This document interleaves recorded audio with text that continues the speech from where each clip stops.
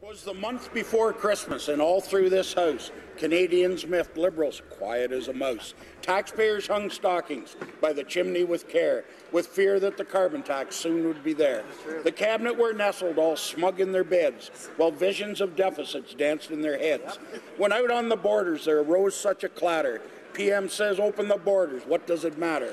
To the window the finance minister flew like a flash. He tore open the shutters and threw out more cash. When what to my wondering eyes should appear but a ministerial sleigh and 8 tiny reindeer, with a little old driver, could it be St. Nick? No, it was little Jerry Butts, it was just a trick. With a sleigh full of handouts, in they came. Jerry whistled and shouted and called them by name. On deficits, on spending, on with the fiscal mess, all of this contributing to Canadian stress. 'Twas the night before Christmas, October 19 is near. We'll throw them out and replace them with Andrew Scheer.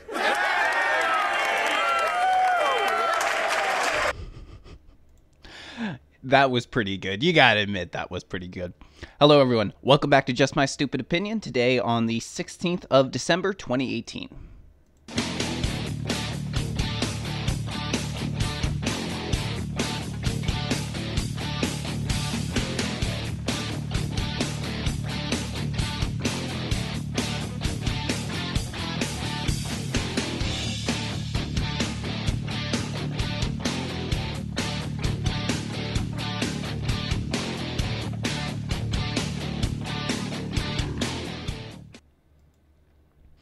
Yeah, I literally saw that just before I went on, so I decided that it was good enough that it deserved to have its own little show at the beginning.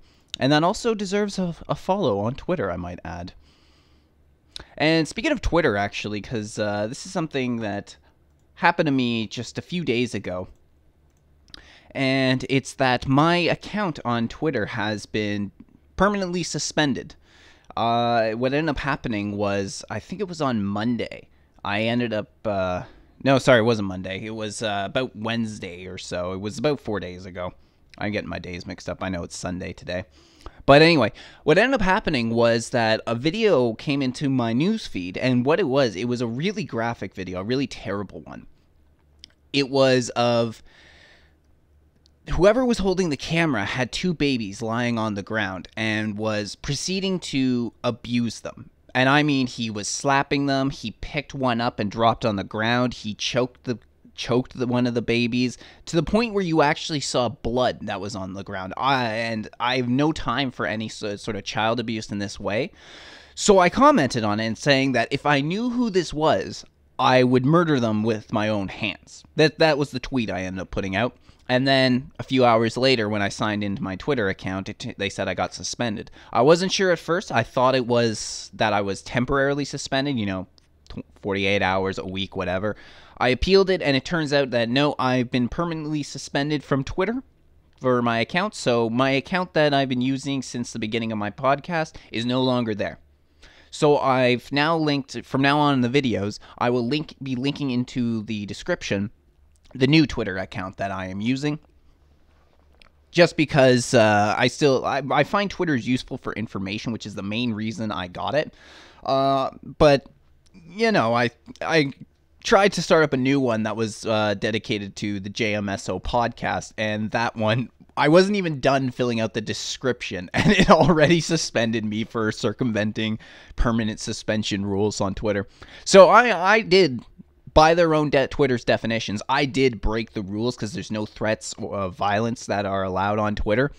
But I just, for a platform that has allowed people to advocate for pedophilia, for an account that has allowed ISIS members to be on there trying to recruit people, I just thought it was a little ridiculous. But oh well, it is what it is. So I guess I'm starting from scratch. I actually had that account a little while ago. I started it up just as another anonymous account, but now I'm just going to link it to here, and that's what I'm going to use from now on. So, the last thing also I want to talk about when it comes to social media is something that came to my attention about YouTube, actually. Oh, no, we don't need that anymore. And it was, so this is, again, I was just this is just some of your upload defaults, and this is when I was changing around the Twitter account that's connected to my account. And it says here, just at the top, this blue bar here, that caught my attention right before I moved on. It says, on December 13th and 14th, so a few days ago, you may see a noticeable decrease in your subscribers' counts as we remove spam from your channel. So YouTube is going on another censor spree right now, and I actually did notice it. I noticed that I lost a few subscribers. I gained a fair amount because of the video that I put up from Parliament Hill. That one got me some. But I did notice that there was a decrease a little bit. Not too much, but I just find it's a little ridiculous. I don't think that this is YouTube's job. Even if it's spam, and I mean, I've gotten the spam too. I had somebody that just recently was putting comments in a bunch of different videos that was more or less the same thing, actually. I could show you. Yeah, you can see right here.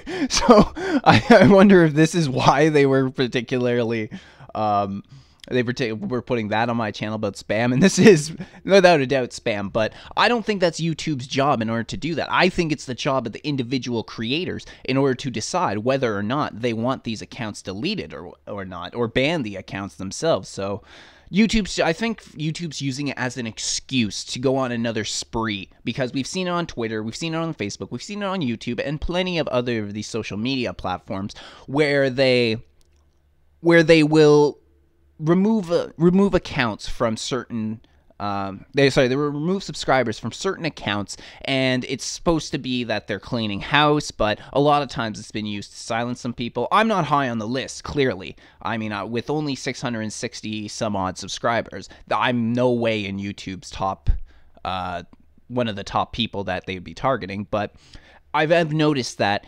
over the years, it started out with big accounts. Then they started moving the way down to smaller and smaller and smaller accounts. And we're even seeing this on Twitter right now. It's putting what happened to me aside. We've been seeing how originally when Twitter was banning people, it had to do more with it was supposed to be alt-right accounts and extreme accounts, but then they started moving, the average conservative is going to get targeted. You know what, now we're hitting the more centrists now, and this is exactly what's going on. It's going to continue. It's going to keep continuing until Twitter and all these platforms are nothing more than platforms for the far left. Even liberals at one point will be perceived as too far to the right for them. So this is just par for the course. That's all that's really going on. So that's just me cleaning house. Let's get into what we really want to talk about today. And what I'm going to be talking about has to do with, I wanted to go a little bit more into Agenda 2030, the UN Agenda 2030, and what are the details in there, because the Compact for Migration applied to it, the Paris Climate Agreement, that was part of the Agenda 2030. So I think it's important if we go through, for those who haven't actually looked through the actual what is Agenda 2030 itself, then it's important that you see it and see what these definitions mean in their, I believe it's a 17-point plan for their sustainable development goals. So we're going to be talking about that. I also want to talk a little bit about Quebec hypocrisy and how Quebec there seems to be one set of rules for Canadians and another set of rules for Quebec, the province.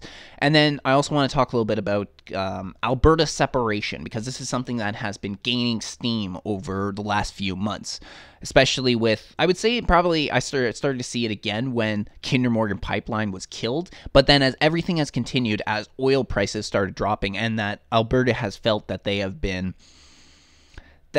cut off from the rest of the country, that they don't matter. I think this is a very important conversation to have. Why they're doing it, and also why they're doing it, and also what would be the outcomes if they decided to separate. So let's start off a little bit with, you know what? Today I think we're going to start with this idea when it comes to Quebec. So what we're going to do is we're going to talk about Quebec. We're going to talk about the Alberta Separation, because we know about Quebec separatism in the past, can apply into that. And then we're going to end off talking about the 2030 agenda. And once this is done, I'm going to put the time codes into the description about when this all starts. So if you're more interested in seeing the 2030 agenda, you can go check that out instead of just listening through the whole thing.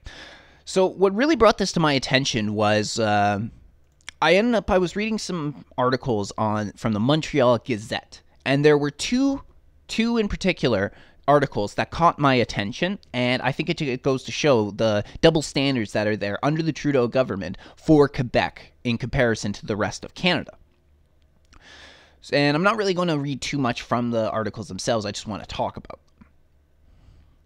So we're going to start first. This article right here is English community will fight on for school board despite Legault's warning.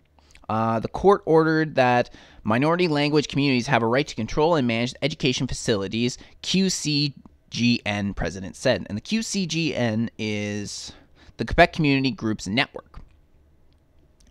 So it says, which includes 60 English language communities organization across Quebec. It says statement on Friday that it had absolutely no intention of heeding Premier François Legault's advice to give up because they will lose in court. So what this is doing is, and it's right in here, they say, Chambers was responding to a comment made by Legault in an interview on the Montreal Gazette Thursday. He argued that the English school boards decided to challenge his Coalition Avenir Quebec government plan to transform Quebec's 72 school boards, including the 9 English ones, into service centers. They would be wasting their time. So pretty much what it's doing is it's going to be infringing on the right of the Anglophones inside of Quebec in order to support their own school, for the school board to support their schools, so that way they would have to be moving along to provide more French curriculum and, like I said, infringing on the right for these Anglophones in order to teach what they want. Now, the way it works in all over Canada is that we have the school boards. You've got French school boards, you got English school boards, you got immersion school boards, which will teach both. And it is every right that both, because we have a dual language, official languages in Canada, that people should have that right to choose. Do they want their kids to go to an all-English school or an all-French school, or do they want them to learn both languages? I ended up going to an immersion school throughout my entire life. So from kindergarten all the way to grade 12, I was learning French, and technically, I'm bilingual. I have my bilingual certificate, but I will admit that my French is a little rusty. It's not terrible, but there are words I get caught up on. Sometimes I need to switch to English for a little bit just to get my point across. I stumble a little bit. So what I think is most important about this is what had to do in Ontario very recently. You remember how Premier Doug Ford was getting a lot of flack because he was making cuts to certain school boards and also to French services in Canada, in Ontario. In fact, we saw as one member of the Progressive Conservative Party ended up going independent because of this. She was outraged that this is what was going on.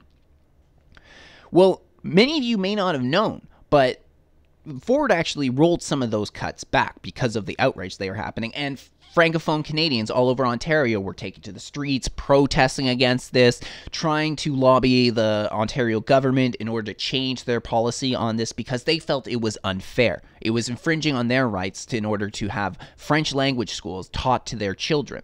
So this ended up going on, but what a lot of people also probably didn't know about that was that the Quebec Premier, François Legault, also had a part to play in that. He actually ended up speaking to Doug Ford directly and saying how he needs to roll back these cuts that he's making because it's unfair for the French people in Ontario. And we can see here that from the Toronto Star, cuts to French language services hurts us all. The Ford government's cuts to services for Franco-Ontarians are more than just a profound disservice to the province's 620,000 Francophones. So, and as I was stating, François Legault was one of the people that spoke to Ford saying that he should decide to change these, and I think Legault was actually trying to make sure that he didn't make the cuts at all, but Ford made the cuts anyway. And the thing is, too, is with what is going on in Ontario. Now, I'll admit, when it comes to Doug Ford right now, I want to see more than just the cuts coming out of him. I want to see real change in Ontario, which I haven't seen yet so far. I mean, we do have the fact that he has, that he ended up pushing through his bill. Was it 37, I think? It was going to cut the size of Toronto City Council in half, which I was in favor for. I just don't like that there is the Section 33 of the Charter, which is the notwithstanding clause. I'm not really crazy about the notwithstanding clause and how that gives the Ontario government or provincial governments the ability to infringe on the charter. Well, they freeze certain sections of the charter. See, that was one of my problems when it came to him using the notwithstanding clause, was the fact that people are saying, well, he's infringing on charter rights, when in fact it is in the charter itself to give him the power in order to do so. So I want to see some more action out of Doug Ford, but I know he has stiff competition out there. Right now, he's been having just about everything that he's done taken to court. So I want to see more in that. So I understand that he's under pressure, but I still want to see more coming out of him. But that being said, this is what ended up happening in Ontario. He received a lot of flack. He had to roll back some of these, and he even had an MPP leave the Progressive Conservative Party because of it. And then, about a month later, not even a month later, Premier Legault turns around and does the exact same thing in Quebec. See, this is something that they're always talking about, the problems that Francophone Canadians have across Canada, and how they're having their problems with the Anglophones and getting their services in French, when it's the other way around. When it's in Quebec, it is completely fair. It is fine with them if they want to make these cuts to the Anglophone community. I remember a while ago, I read an article, it was years ago, and I'm trying to remember where I found it. I've really had trouble finding it ever since that day I read it. But what it was talking about was a small town in France. A small town in Quebec. This small town, all the time, was 50% Anglophone. Since its founding, it had more than 50% Anglophone people in there, which meant that they had to do bilingual services. Signs had to be both in French and English. They had to, whenever they went to a school, they had to offer French alternatives. Things like this. This was what was going on. But what made the news was the fact that as time went on, this was probably back in about 2014, 2015, that now the population had reached more than 50% Francophone. And because of that reason, because it was more than 50% Francophone, they only had to put signs in French. Suddenly now, the idea of bilingualism didn't matter anymore. It didn't matter. Which to me seems like complete crap, because when it was one way, oh, you need to make sure you're offering the French people all these services. Now that we're mostly French, you Anglophones, you don't get the same benefit that you gave to us. And this is some of my problems when it comes to Quebec, is the fact that when it comes to their language, and I've talked about before some of the problems that Quebecers do face, such as when people come over from Ontario, they tend to speak more English than French, but at the same time, many of the Francophones over there, if they even detect a hint of an English accent, they'll switch to English right away. If you have even stumbled a little bit on words, they just switch to English, and then they get really pissy with you about it. But it's also the little things that they do. I remember that one time when I went to Quebec, and right now, most I'm smoking the vaporizer now. But of course, like most people who do it, I started off on cigarettes. I used to smoke Canadian Classic cigarettes. That was one of my main brands. When I went over to Quebec, they're Quebec Classic cigarettes. So it's just all this sort of anti-Canadian feel that comes out of Quebec.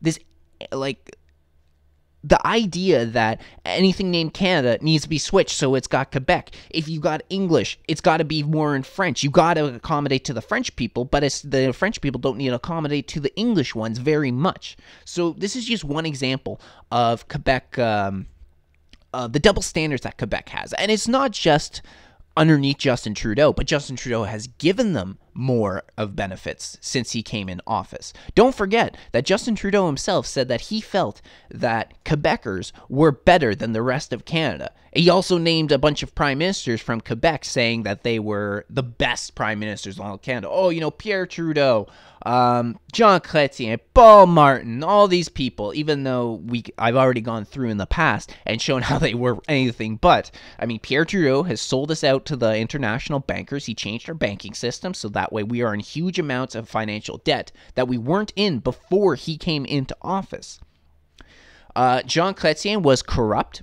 Millions of dollars were lost under him. Documents were lost. Paul Martin was so incompetent that he didn't even finish one term. After Jean Chrétien was out and Paul Martin took over as prime minister, as the leader of the Liberal Party, he didn't even make it through one single term as the prime minister before there was a vote of non-confidence, and that's when Stephen Harper ended up coming in. You know you're freaking bad at your job when So we've seen this already, but then what's even more recently is that Trudeau has given the veto power to the Quebec government when it comes to pipelines running through their province, which is the problem if we want to start up an Energy East pipeline again, is the fact that Quebec's not going to allow it. In fact, they even came out just over the last week where they said there will be no pipelines running through Quebec.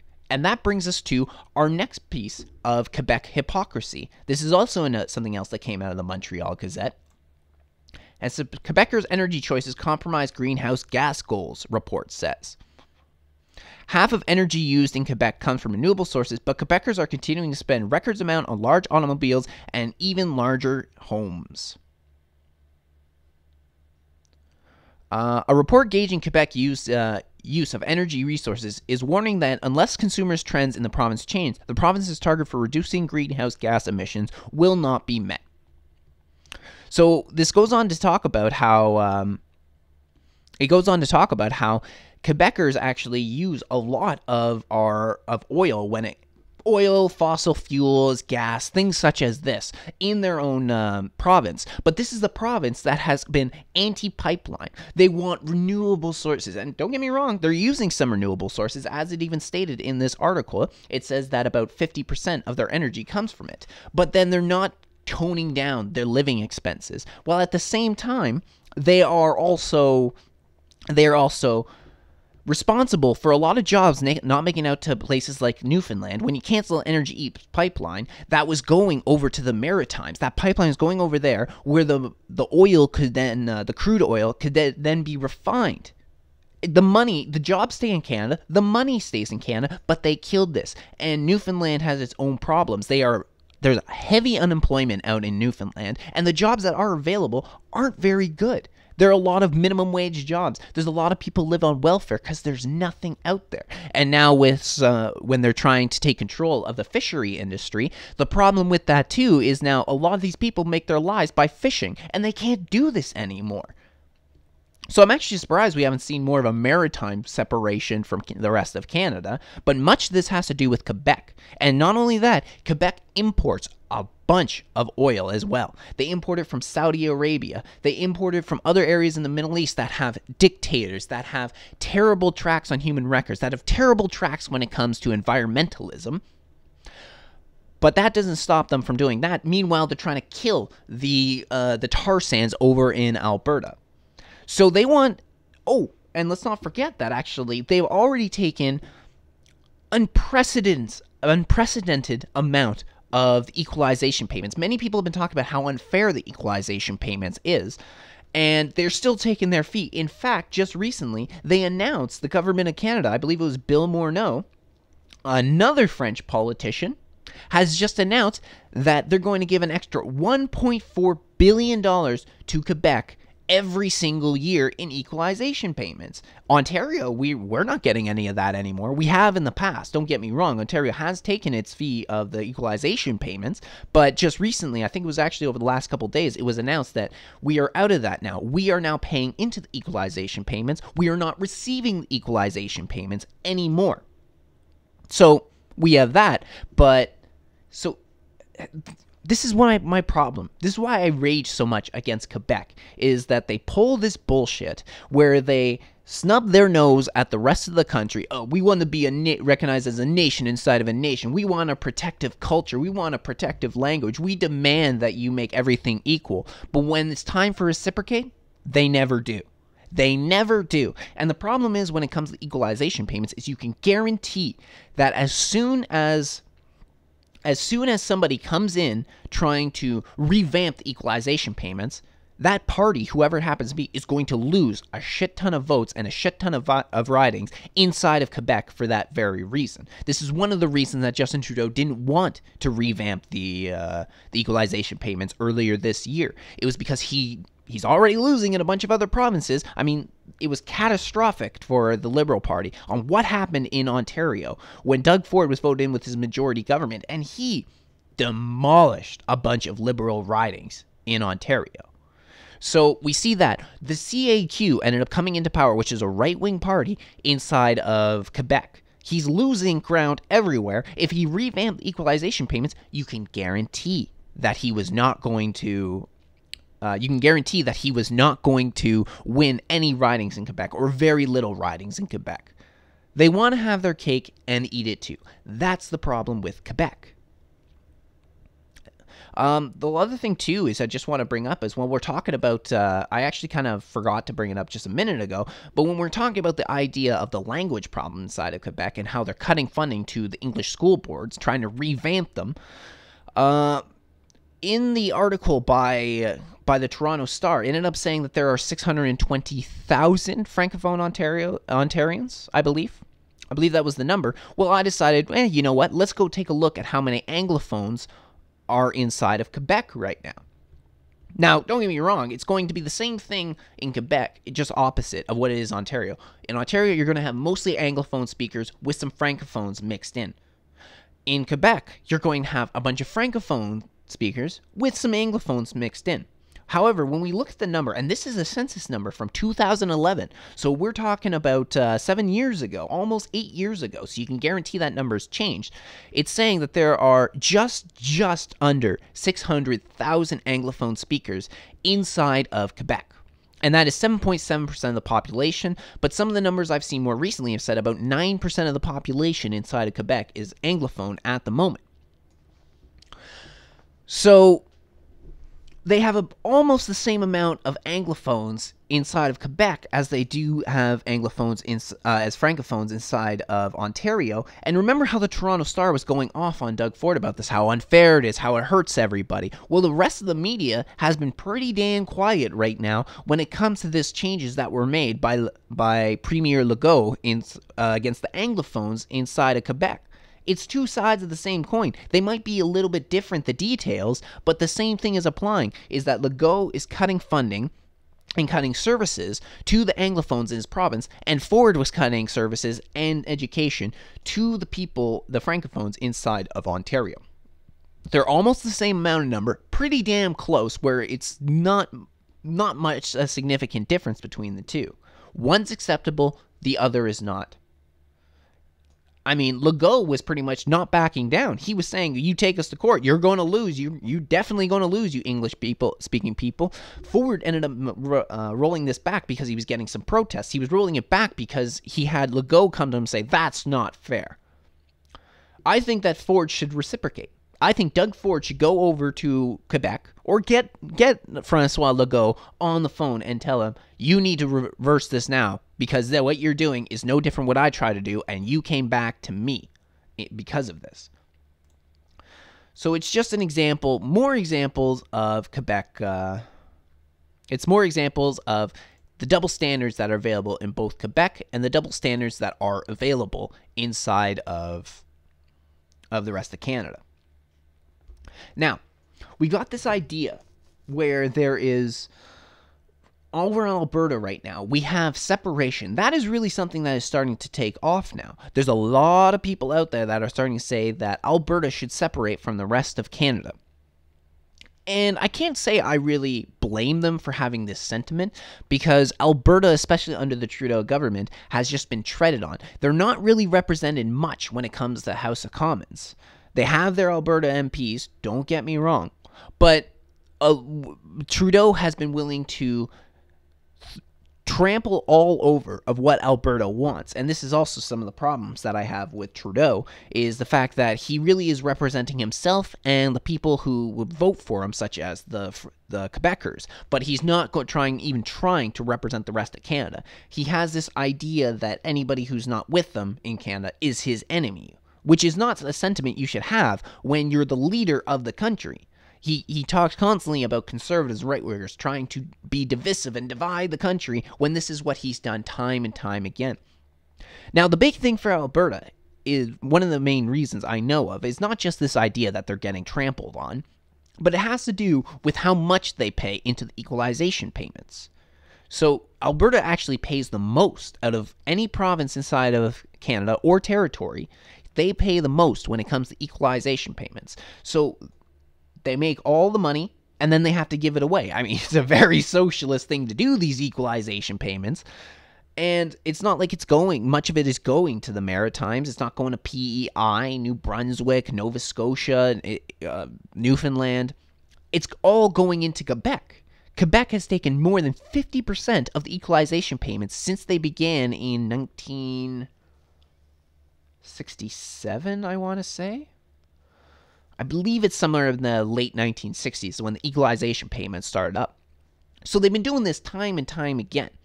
Now, it's one thing in the past if Alberta was paying in these equalization payments, if they had money left over for themselves. I mean, that at least would simmer the idea of separatism. That would simmer the rage against equalization payments. But now that's all changed. Because as we see in the oil prices dropping, as we see that each pipeline has been getting canned, as we see that these people who work at Fort McMurray in the tar sands, who are there working hard, they work really freaking hard, man, in order to give money back to their families. These jobs are disappearing, and there's not much left out for them. Their money's disappearing, their jobs are disappearing, and they're still giving billions every single year to Quebec, so that way Quebec can have a high standard of living while they don't actually do anything for Alberta. They don't do anything for the rest of the Western Canada. And on top of this,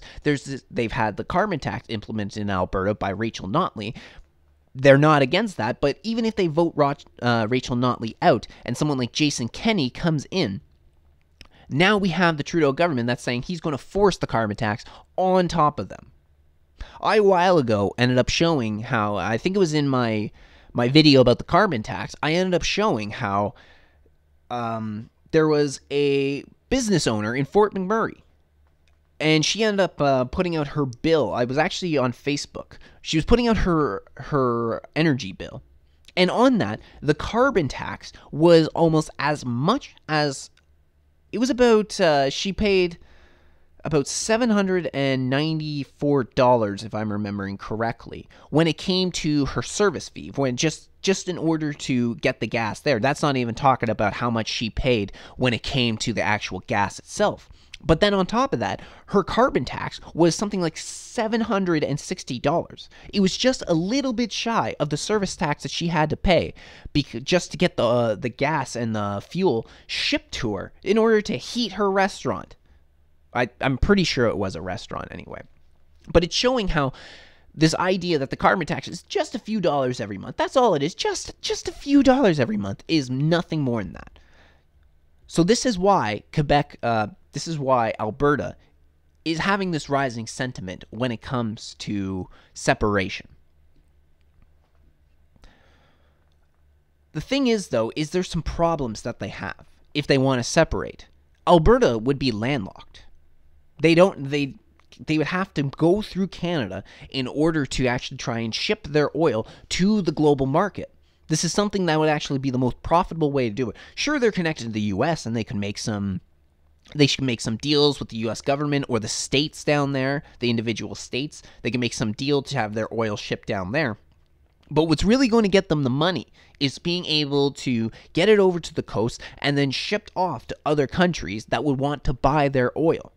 This is something I think is going to become much more difficult. Now, going out, definitely it would seem impractical for them to go out eastwards. They would have to go through Saskatchewan, Manitoba, Ontario, Quebec, and then they would have to go through one of the maritime provinces, something like Newfoundland, in order just to get it out to sea where they could load it up on tankers and then ship it out somewhere like Europe. Africa, maybe. It would be easier for them to go westward and try and get it out to our western coast in order to ship it out. The thing is with that, though, especially right now, is they would have to go through BC. And BC right now is owned by Horgan. Horgan is the premier. It's got the NDP and a Green coalition that's working together in order to form the government. And they are not in favor of the idea of oil being shipped out on the West Coast. In fact, this is also some of the problems with his Trudeau's oil tanker memorandum. This is the new bill he's coming in, which is going to significantly limit the ability of being able to ship our oil on oil tankers out from the western coast. He was doing this to appease Horgan, to appease the people in BC. So they wouldn't going out west wouldn't work very well for them. They are in a serious trouble right now. What they would need is they would either have to go out east, because I believe the oil tanker memorandum is almost specifically dedicated to the west coast. I'm pretty sure it was. So that wouldn't be very practical. They would have to go out towards the east in order to do this, or they would have to ship it down to the U.S. and then export it from the U.S., which, again, doing so would probably give more revenue back to the Americans rather than them being able to just pocket it all. And they'll have their own problems. I mean, individual states might not agree with this. I mean, they probably go again on the West Coast, and you've got California, you've got Washington State. These are two that are not in favor of oil being shipped out. These are blue states, democratic states. That's actually the problem that we have right now, is that at least in America, the democratic states are all along the coastline. Whether that's the East Coast or the West Coast, that's where the main vein of Democrats are located. California being probably the most well-known stronghold when it comes to the Democrats. They win there by huge numbers time and time and time again. So Alberta would have to overcome this problem. The thing is, too, is Alberta, aside from the oil, doesn't have much in the way of trade or natural resources in order to do. I think I've heard maybe wheat would be another one that they have out there that they could trade, but their main source of income is always been their oil. And when you have so much opposition to it, I'm worried that it wouldn't actually work out the way they wanted, and then they would be in a real shit show.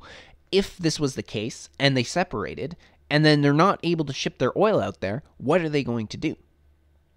Because right now it would probably be the same sort of thing, that Canada wouldn't really be taking their oil, despite the fact we import millions, hundreds of millions of dollars worth of oil every single month from places like Saudi Arabia, a place we're having a spat with right now. There's no point from coming from these pieces of shit country like Saudi Arabia. Fuck Saudi Arabia. In fact, I even made a video that was called "Fuck Saudi Arabia." So there's no point in taking the oil from them, especially because we've already had our problems with them. We called them out on the jailing of I forget the guy's name. Someone they had in jail. Rafe something. And then since then, we've had a few other spats with them, which not going well. But for some reason, we're still shipping them armored vehicles so they can continue their war in Yemen. Their genocidal war. I mean, they are going after families in Yemen, not just the government. This is not a country that we should be allied with, if you ask me, which is also one of the downfalls that I find that Donald Trump is doing, is the fact that he's still allied with Saudi Arabia. He still supports Saudi Arabia when he shouldn't. Saudi Arabia and the House of Saud are one of these groups of people that are working in order to control our world right now. That's what they want. The House of Saud works for themselves. That's it. And one day I'm going to get into them. I'm going to get into more about them when I talk about... where I talk about how they're trying to manipulate other world governments and through their hugest amount of money that they have in order to try and gain control over big parts of the world.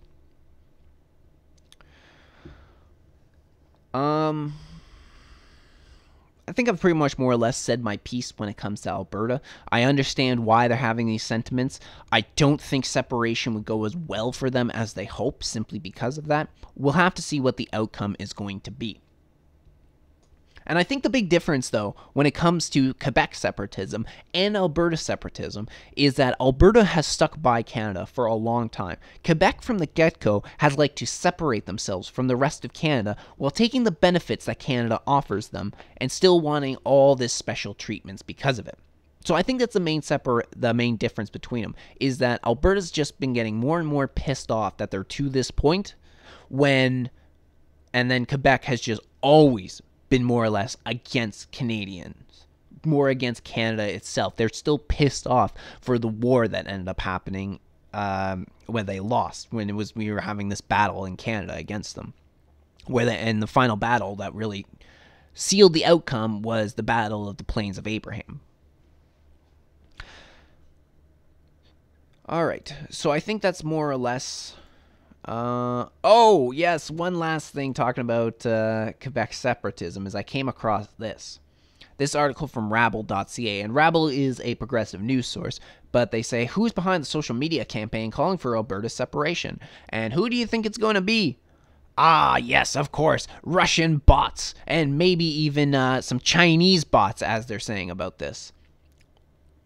You can't rule out Russian bots entirely or Chinese ones. For good or ill, the government in Canada has managed of late to seriously annoy the leaders of these two powerful states. Apparently the progressives just don't fucking care about the public opinion over there in Alberta. And it's funny just how it's always going to the Russian bots. That's always the main thing right now. When something bad happens, you can guarantee it's Russian bots. And, I mean, sure, there are Russian bots out there, there are Chinese bots out there, but they're not as effective as people would think they are. Maybe the Chinese ones. Chinese can actually be some pretty good hackers. But, they just have no problem labeling anybody a Russian bot. And for those who ended up seeing the work that I did with Bold Like a Leopard, where we were tracking down John Mattis, the individual reporter who was really helped fuel this. He helped fuel this idea of Russian bots hacking the U.S. election. We ended up showing how some of the people he labeled as Russian bots were Americans, and we even spoke to one of them who was an ex-military Navy veteran who got labeled a Russian bot by this guy. And then there was also the propaganda piece behind him and the bullshit that he was peddling because of it. So I'm very... Whenever someone just brings up the idea of a Russian bot, I kind of tune out these days. I'm not saying that they're necessarily wrong, but it's just such an easy way to just slander somebody. That's it. All right, so let's get in talking about the UN Agenda 2030, the Sustainable Development Goals.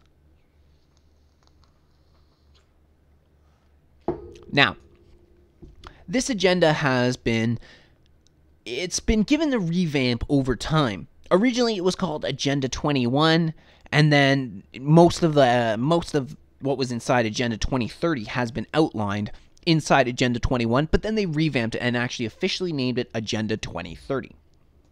And this has been, many people have considered, a lot of conspiracy theorists, if you want to call that. I'm sure some people would label me a conspiracy theorist. They have pretty much said that this is the blueprint for the New World Order, the blueprint for the UN takeover of the world. And they're not exactly wrong when they say that. It's the idea of the UN Agenda 2030 is in order to try and limit a country's sovereignty, try and limit their ability to survive on their own and have a say over what goes on inside of their country.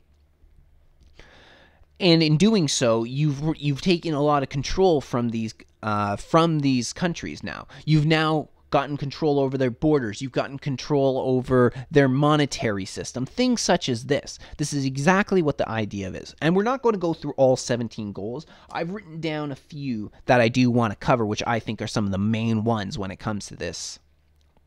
When it comes to Agenda 2030. Now, this agenda has gone back for years, actually. Well, the whole idea of it was... you can originally try to trace it back to something around the 80s or so, maybe a little bit earlier in the 70s. This is where the idea was really starting to sprout up. But I believe it was around 2012 or so. Around 2012, when the official, more modern-day Agenda 2030 came in. And it's gotten a revamp, I believe, in 2015 as well. Is also another time when it ended up having some new stuff added into it.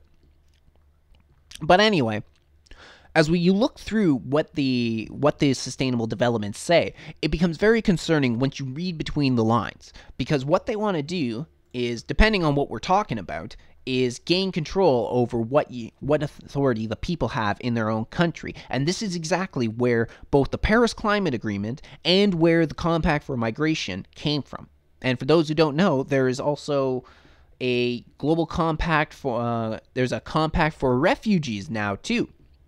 So this is sort of, it shows the ridiculously of the counter-protesters when they're talking about, they were talking about the Global Compact for Migration, such as what we saw in Ottawa, and we saw all around when they, again, during last week's protest on the Hill.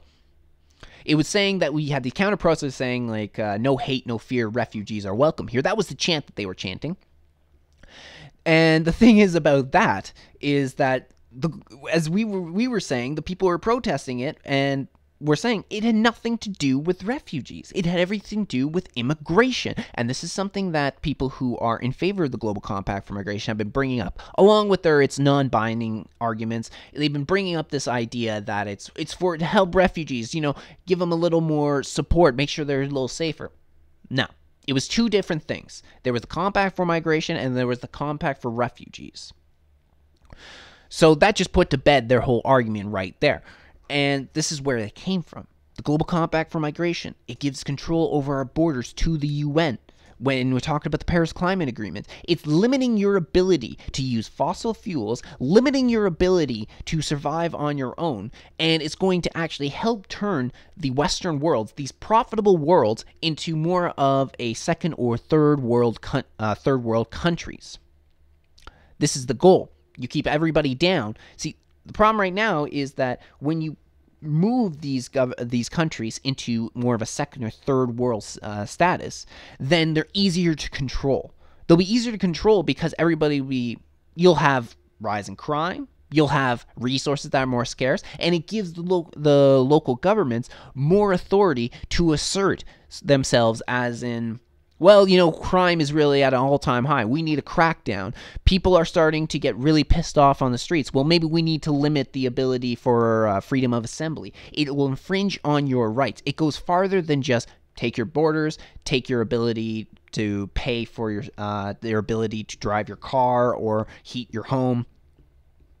It's the whole point of it is to bring about an actual Marxist government through the UN into every individual nations. In fact, this is something that has even stated by Maurice Strong. Maurice Strong has been the architect of the Paris Climate Agreement, and sometime soon I'm having a guest on where we are going to be discussing Maurice Strong, and that'll be another episode of Know Your Owners, because Maurice Strong has been... I don't even know the full extent of this yet, but my guest is really intelligent and really well educated on this subject. We're just sort of planning things out right now. He's going to come on.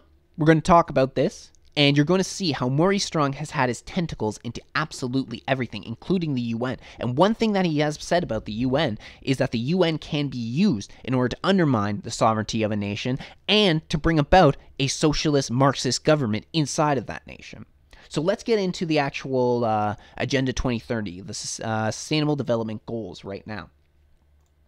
So we'll start with 1 and 2 I wanted to cover. So number 1, end poverty in all its forms everywhere. And number 2 was end hunger, achieve food security, and improve nutrition and promote sustainable agriculture. So this is what they end up talking about. But how do you remove poverty? How do you end hunger? This has been something that people have been talking about for decades now, that this is what we want. We want world peace. We want to end all homelessness, end all hunger. Well, the first things first, you got to start at home. But this is not what they're going to be doing. We have a number of, here in Canada and America, we have huge amounts of,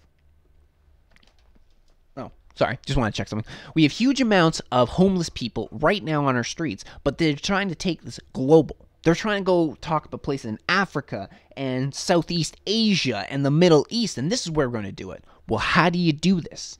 You do this by transferring the wealth from one country to another. This is exactly what this is making reference to. You can guarantee that. So it's going to be us, Canada, America, a bunch of these other rich Western worlds that are going to be paying into this.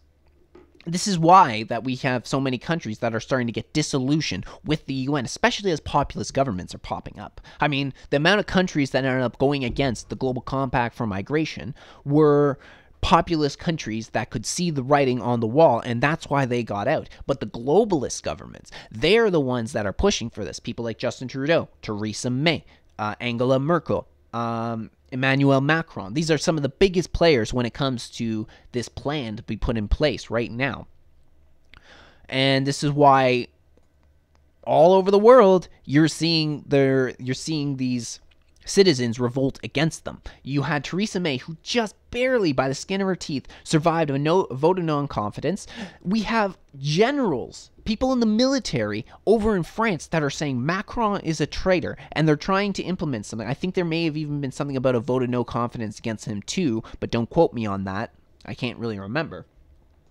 So how do you end world hunger? You transfer wealth and resources to those poor countries, places like Africa, places like the Middle East, Asia. That's how you're going to do it. But the problem with that too is, look how big of a population that live in poverty and that live on a few dollars a day. It's in the billions, not millions, not hundreds of millions, billions. So how are you going to achieve this short of bankrupting the Western countries, the countries with the wealth? You can't. But if you bankrupt those wealthy countries by pursuing this goal, well, the UN will help by doing so. They're solidifying what is socialist dogma into these countries, but then the people who have the freedom of mobility, the freedom of expression in these countries are going to see that come to a clampdown. When you don't have the wealth in order to buy a car, freely move around, you're going to see that many of your rights are going to get eroded as a byproduct of this plan that's being put in place. And don't get me wrong, I'm not just saying that, well, we're going to transfer wealth to end hunger and then boom, all your rights are gone. But it's going to leave, when you break the people down in these countries, the people who have stood up to have their personal freedoms, you're going to see that when you take away their wealth, take away their mobility, just barely scraping by, it will demoralize them. It will beat them down. Just life is going to beat them down, and then they're easier to take over. This is where I'm going with this. Number 4. Ensure inclusive and equitable quality of education, promoting lifelong learning opportunities for all. Now, the reason I bring this up is mostly to do with, if you remember the tweet that Justin Trudeau put out maybe about 2 weeks ago now to Trevor Noah, where he was saying, oh, you know what? Well, thanks, Trevor Noah. How about we send $50 million overseas in order for young girls and women in order to get an education? Well, this is exactly what's going on with the agenda. This is exactly what it's calling for in the 2030 agenda. You're sending your wealth overseas. Now, on top of that, there's a few other problems. One of the problems is that foreign aid such as this, it's almost never worked because they don't go into the countries, they don't distribute it among the civilians. They give it to the governments. They give it to the dictator of those countries. And when they do this, what ends up happening is that they rely on those local governments in order to distribute the wealth the way it's supposed to be. If it's for education for young girls, they're saying, okay, here you go, whoever you want, Here you go, Saudi Arabia, probably not them, but, one of these Middle Eastern countries. We're going to use them as an example. You send the money there to these corrupt governments who don't even hold the same values as you do, and you expect them to distribute the money properly. That's not what ends up happening. The money disappears. Nothing changes in that country, especially if it's a country such as many countries in the Middle East that treat women as second-class citizens. You really think that they're going to listen to you and say, well, you say you're giving us money in order to you're going to give us money in order to have more women educated? Yes, we're going to get right on that. No, they're going to take the money and say, see you later, sucker. Number 5. Achieve gender equality and empower all women and girls. This goes back to number 4 and what I've said about number 4 already. Number 6. Ensure availability and sustainable management of water and sanitation for all. All right. Well, first of all, this concerns me mostly because of Canada. We have some of the largest amounts of water on the planet. Fresh water, I'm talking about. That's one thing that makes Canada unique, and one reason I want to protect Canada's water supply. But this has been getting sold out time and time again. It's been given to the Chinese. It's been given to, I know the Americans have some control over our water supply. So when you're giving this out to other countries, and I believe it was under Harper, if I'm trying to remember correctly, it's been a few years since I've actually looked into this or remember hearing about it. I believe Harper gave some control of our water supply over to the Chinese, actually. So, and just to be clear while we're on Harper, Harper was the one who established this in Canada. He signed Canada on to the UN Agenda 2030, and Justin Trudeau is going on to work to implement this plan. Which is one thing why I have reservations about some of our other politicians out there and whether they're going to actually do something to fight back against this plan. I don't believe they will. So, the management of the water and sanitation for all means that your water supply is going to start getting shipped all over the world to countries that need them. I mean, just in South Africa, I think it was around the beginning of this year, they were believed that they were going to run out of water. Something had to be done. Well, in future, and this is also why when we talk about climate change, they're talking about, well, droughts are going to take over and water supplies are going to disappear. They're going to take control of your water supply. But this goes even farther than this. And I believe maybe one of these other goals in here might cover it as well. But what they're going to do, I believe one of the goals talks about fisheries. These goals are going to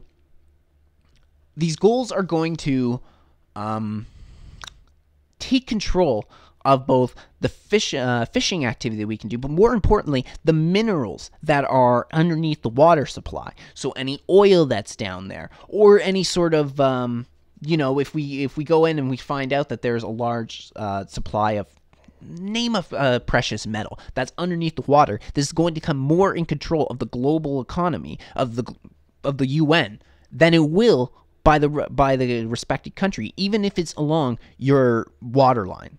Because you have a certain amount of, I'm trying to remember exactly how far it goes, but you got a certain amount of area that's out off your coast that is considered domestic waters. So that is Canada's water. So that's America's water. And then you get out into international waters. They're going to take control of your domestic water and the minerals that are underneath, and the fish that are inside of your domestic waters. We already see, as I spoke a little bit earlier,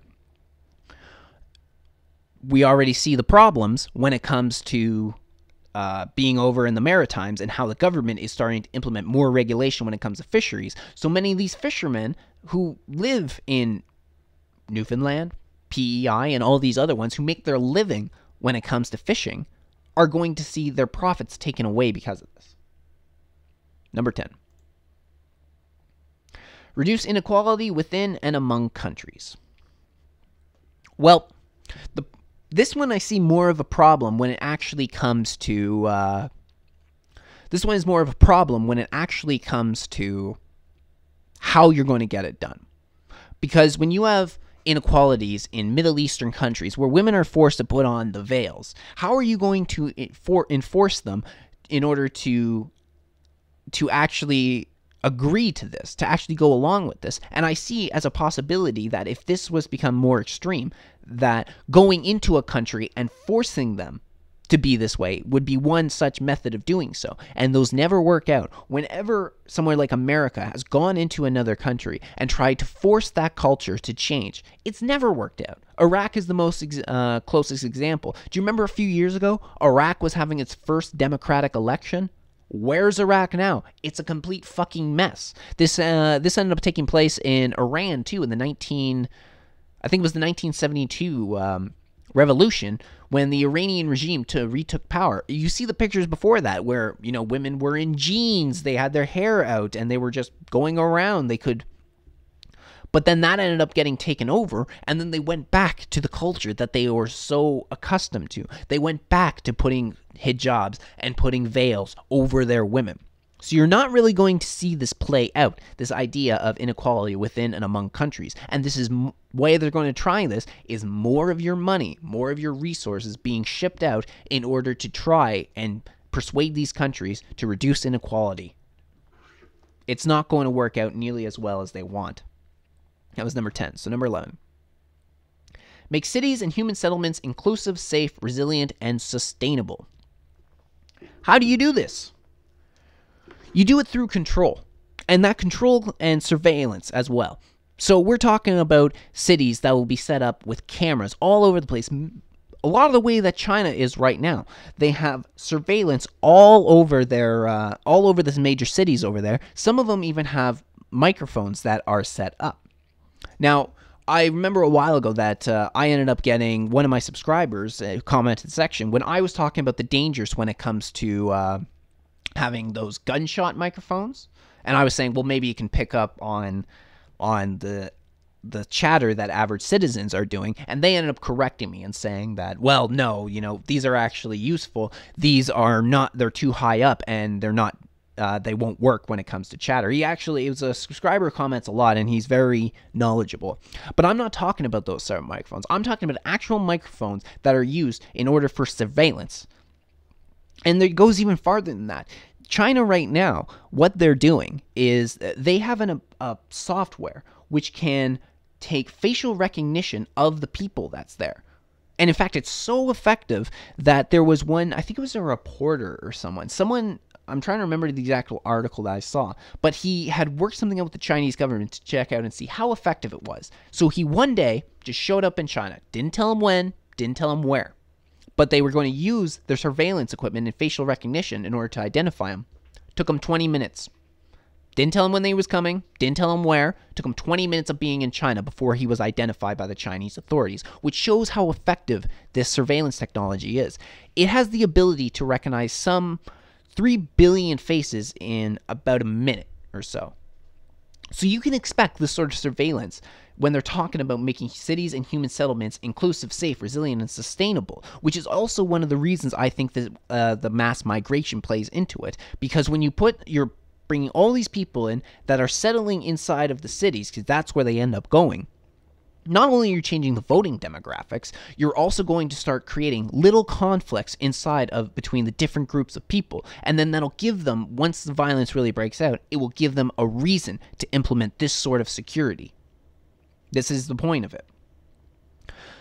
So, and you can also expect, because another thing that's in China right now has to do the social credit system that they give out. So it's been, there's a few different good, if not documentaries, interviews out there and show how it works. But the way the citizens work, the better they consider of a citizen, the more benefits they get. And the more problematic, let's say, of a citizen they are, the less benefits they get. And one way is that one Chinese national who gave an interview, and if I can find it again, I'll link it in the description, but he ended up showing how things such as his ability to buy a train ticket or buy a plane ticket to travel was limited simply because he was seen as a problem amongst the Chinese authorities.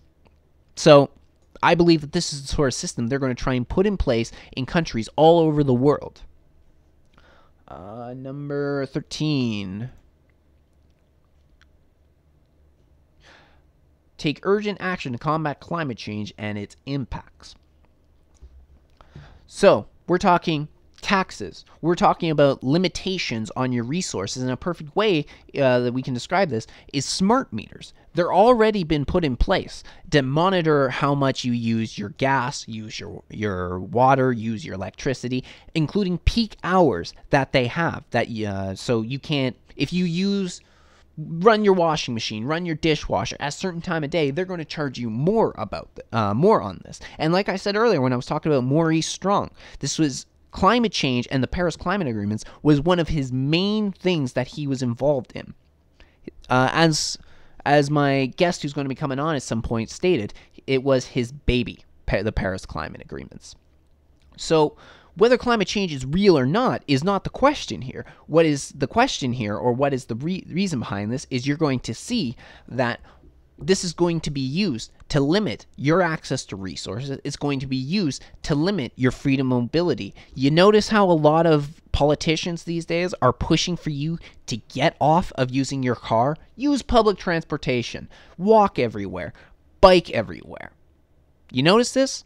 Also, a lot of climate alarmists are doing this, and we know now that these climate alarmists are actually some of the biggest polluters out there. They don't recycle nearly as much. They take transportation, which is wasteful. Private jets are one of the biggest wasteful ones. Al Gore is a multi-millionaire because of this. So is David Suzuki. So these are some of the problems that we're having, and they're going to use this idea of a climate change doomsday in order to push you in this direction. Because the latest prophecy is saying we need to, it just came out from the IPCC, that stated that we need to lower our global emissions to 1.5 degrees Celsius by 2030, or we're too far gone. Well, there's that fucking year again, 2030, Agenda 2030, and they've been moving the goalpost on this time and time again. I mean, there's an Associated Press article that came out in 1989 that states that by the year 2000, climate change is going to be too far gone. It's going to kill all of humanity. Then we had Al Gore's An Inconvenient Truth came out. He said, what, by 2015, that Florida was supposed to be underwater due to melting ice glaciers and rising sea levels, and about something around one-third to half of the world population is going to be displaced because it live along coastlines and rising sea levels are going to do it. Have you seen any of this take place? No. So they're doing this, and then now, once again, they're bringing in this doomsday. By 2030, we're all going to be dead. Every single one of us. And then we have someone like the CBC who has actually put out about how Western world, the people in the Western world need to limit the amount of children that they're having, because the more people we have on this planet, the more children that we have, the more the climate change ends up taking place. But then at the same time, they want to support mass migration of people who have children, 4, 5, 6, sometimes more children, and bring them over to the West, which is just by proxy going to raise our global emissions by their own definition. So it just gets ridiculous and more ridiculous. Number 14. Conserve and sustainably use the ocean, seas, marine resources for sustainable development. So this goes back to what I was talking about controlling the fish in the ocean, controlling the minerals that are underneath the water itself. This might even, in some ways, limit transportation, such as if you want to take a cruise or something across the ocean, because it may provide more global emissions for you. Stuff like this. This is what it's playing into. So I'm not going to stay on here just because I've already covered it when I was talking about the water supplies earlier. And number 17. Strengthen the means of implementation and revitalization of the Global Partnership for Sustainable Development. One world government. Translated. That number 17 just says it all right there. Bring all the resources, bring everything that they've been talking about through the other sustainable goals, bring it under the control of the UN, they want to implement a one world government, essentially. I'm not trying to sound like too out there for you guys, but this is exactly what the UN has been trying to do, because the UN has been a perfect way to undermine the Western sovereignty, because the UN, technically everything they do is non-binding, but we see how it has real-world consequences, things such as the Paris Climate Agreement. We see how, despite the fact it's non-binding, well, we're constantly having to meet our goals to the Paris Climate Agreement. We got to do it, and it's going to be the same thing with the compact. Oh, we got to meet our compact for migration goals. There are a lot of people that need to be resettled. So this is what we're seeing, and they realized, see, this is something that a lot of these people who are working behind the scenes to manipulate the way that our politics works, they realize something about the UN. It doesn't matter whether you are a country that has 2 million people in your population, or you're someplace like America that has 300 million people in your population. You get one vote and you affect the same outcome. Now, granted, there are vetoes for certain nations inside of the UN, but they realize that nations such as the Congo has as much pull in the UN as the US does. Even though the US is a bigger country, even though the US has more wealth to it, it doesn't matter. This is why the UN is used to undermine the sovereignty of a nation, and they can do so, especially when it comes to something like migration. What they're doing is they're spreading their problems to these Western worlds. That's exactly the point of it. Because if you have a large population and you're going to have famine or you have water shortages, well, send these people off to the Western world and they can deal with these problems now.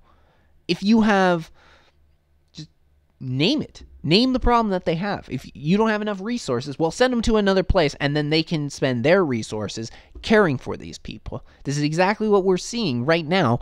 Especially when it comes to these border crossers, is that they came over here and now we're spending over $1 billion dealing with these border crossers because of it. The ones at Roxham Road is what I'm talking about.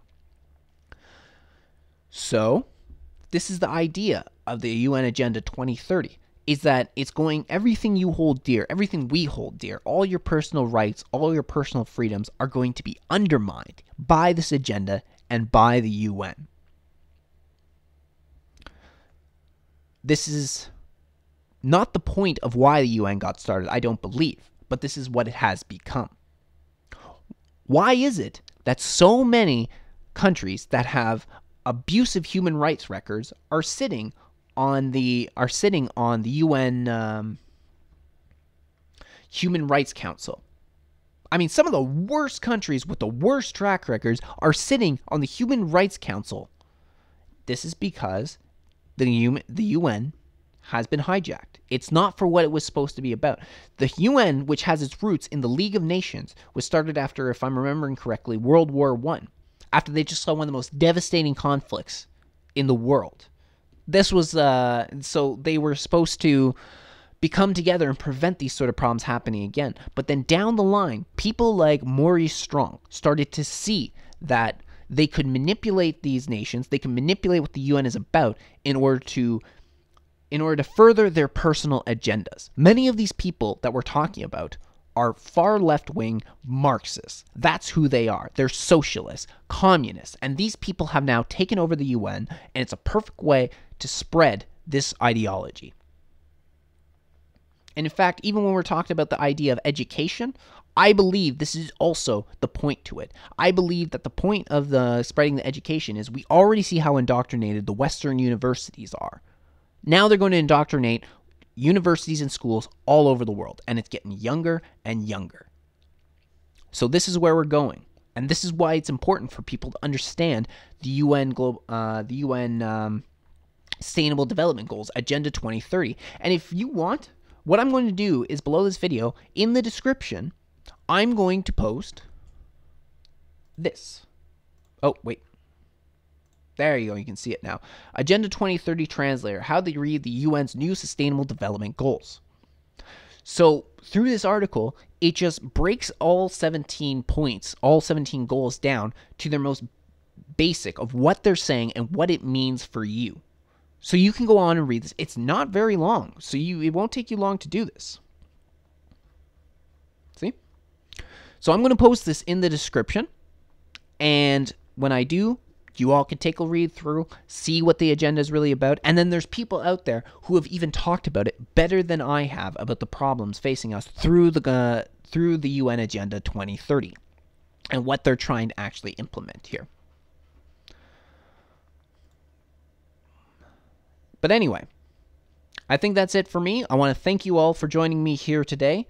And I'll be back soon with talking more about this, and I'll have my guest on soon. I don't want to reveal anything yet just because nothing is solid yet, but if we do, it's going to be great. He's giving me a lot of information to read through, so this is going to be good.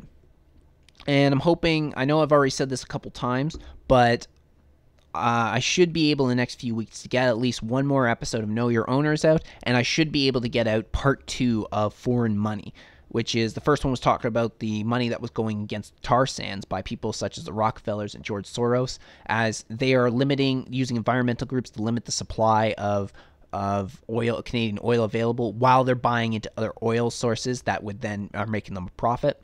So the next one I'm going to hope to have out is about Lead Now. Everyone knows Lead Now.